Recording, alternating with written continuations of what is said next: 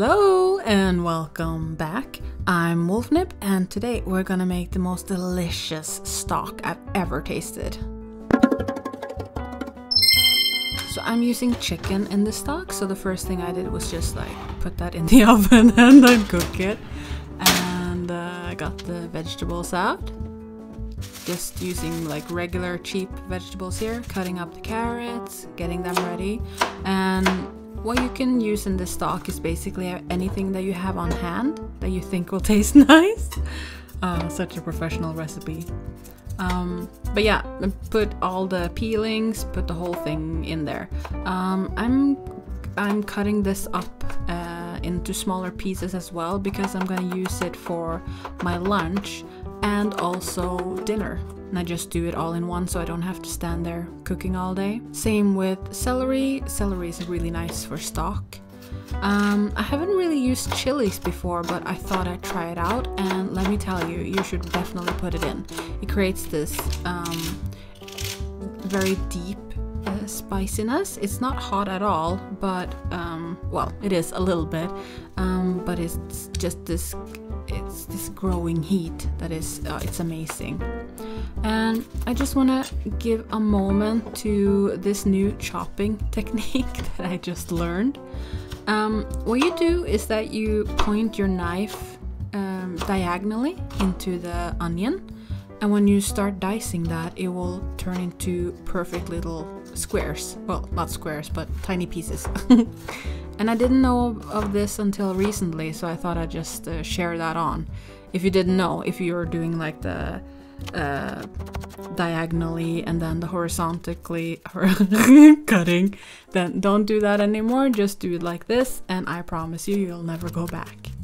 Moving on, just chopping up the onions in like huge pieces. This pot is getting really full. And don't be afraid to put in the peelings, everything that isn't like rotten or, you know, gone bad. That's perfect.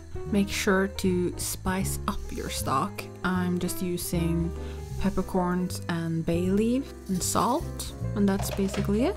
And then I put some sesame seeds in another pan because I'm gonna make lunch.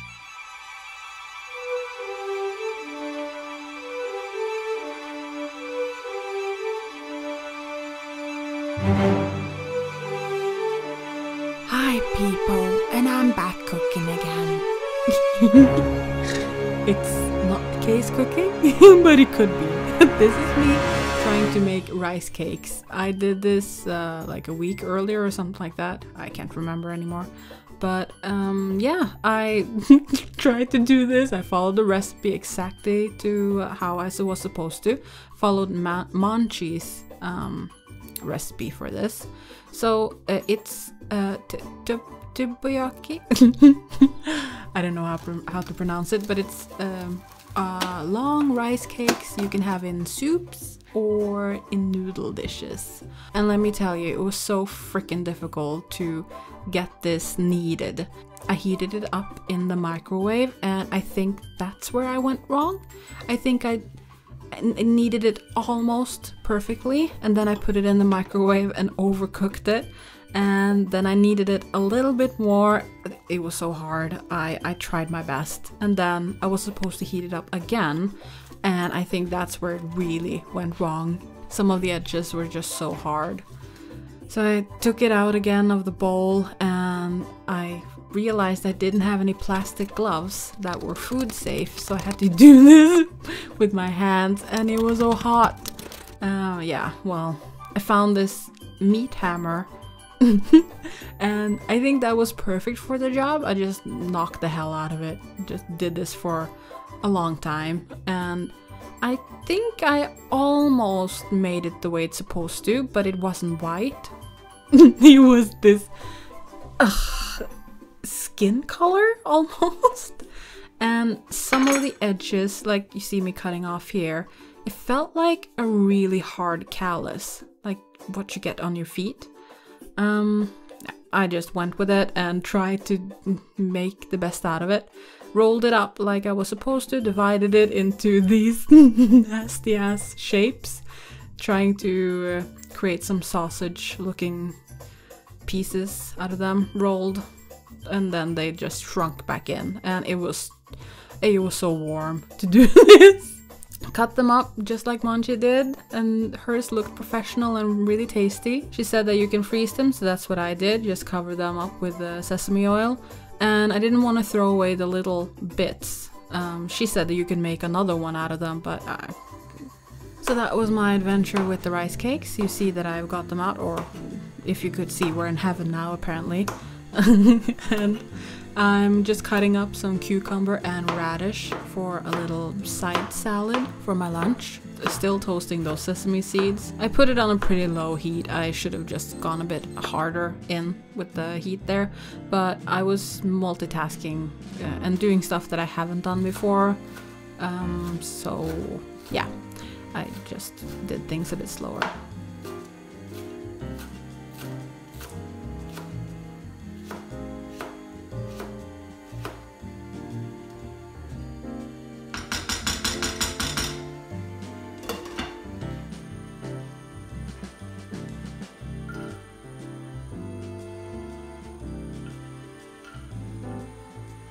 So you can see me just here frying up some onions and garlic. This is for my noodles that I was gonna have for lunch.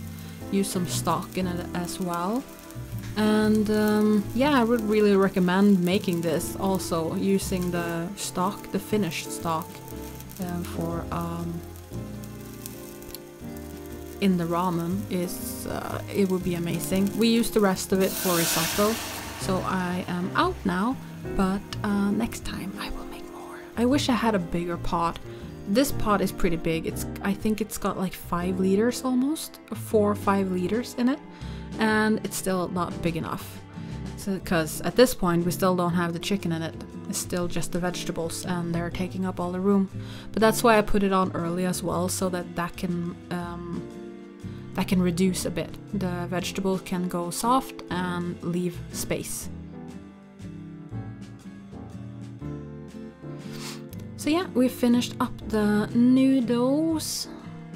Gonna put in those little rice cakes. They look alright. Yeah, I never tasted them, you see. I never tasted them made properly. So I'm just assuming this is kind of it, maybe. Made a little egg here as well. Covering up with some delicious sesame seeds and spring onions. Got myself a drink and a banana, and this is it.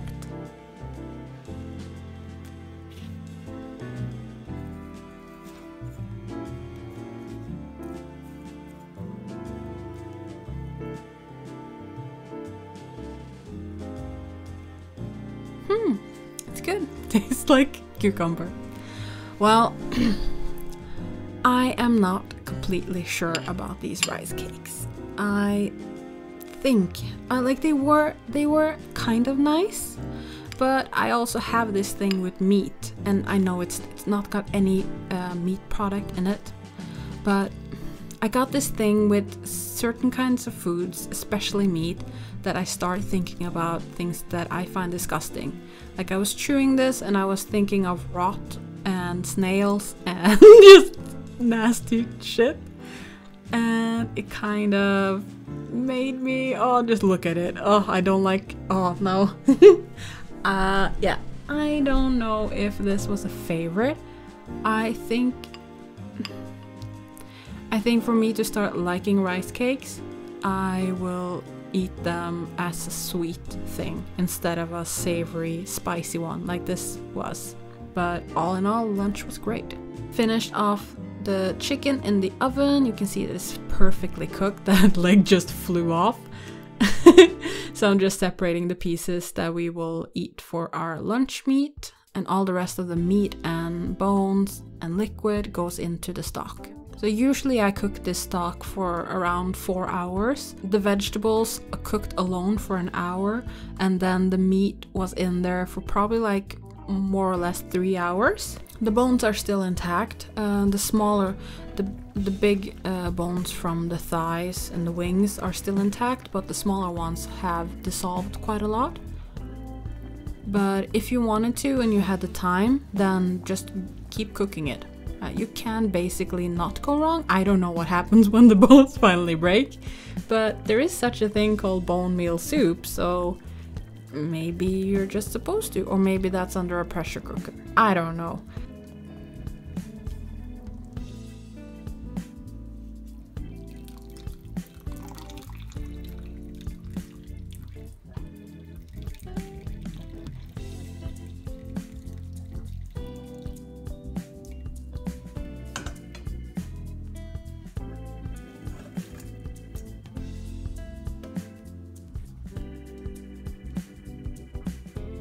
But look at it though. Oh, it looks so amazing. It looks like the water in Fievel Goes West. The second one, where she sings Tanya.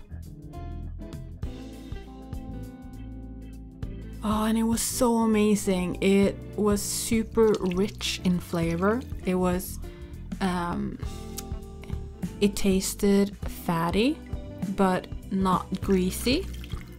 It was like this mellow spiciness from all of the herbs and the chilies, and then it just felt like a hug.